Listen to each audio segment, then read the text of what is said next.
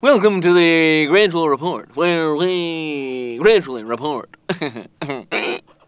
Welcome to the gradual report, where we gradually report. Scientists at the Whizman Institute in Israel. Whizman.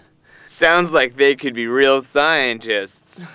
Or at least science whizzes.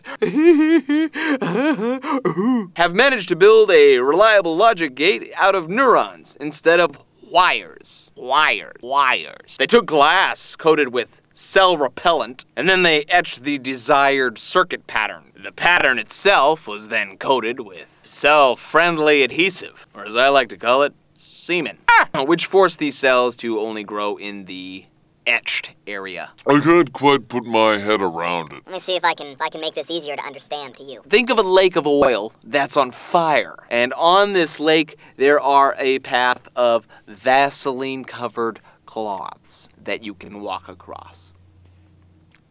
There, that pretty much, it's an intellectual comedy.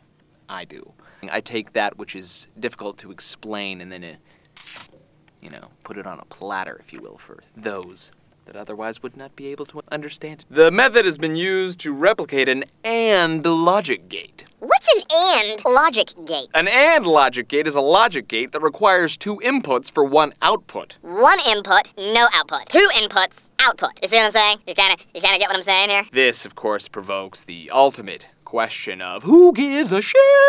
Though there are many researchers that call this as impressive as a bull shitting into a toilet, the researchers involved believe the project will serve as a stepping stone that could bridge the gap between circuitry and your brain, creating a way for machines to ultimately build a superior race of cyborgs that are able to mimic human beings. Final summation! Computers have already taken over the social fabric of our thought and collective consciousness by creating the Google. These computers have just now trained scientists to create computers out of biological material, creating an interface for pure integration into our brain. Which leads this friendly reporter to the valid conclusion that the Matrix is indeed real, and I expect to be taken away by an agent soon. I'll see you tasty little neurons growing on glass plates the day after tomorrow, where